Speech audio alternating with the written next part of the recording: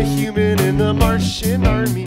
My own race betrayed me, so I betray them. I made a deal with the damnables, shook hands with all 8 tentacles. They promised me power and expendables, but that was then. Now I'm gunning for your flagship, intending to crash into it, hoping to gods that I die, because what if I survive?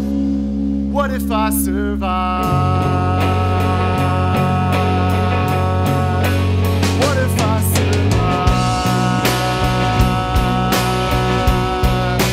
What if I survive?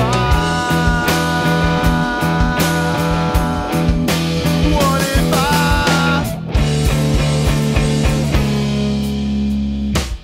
I'm a soldier in the robot army.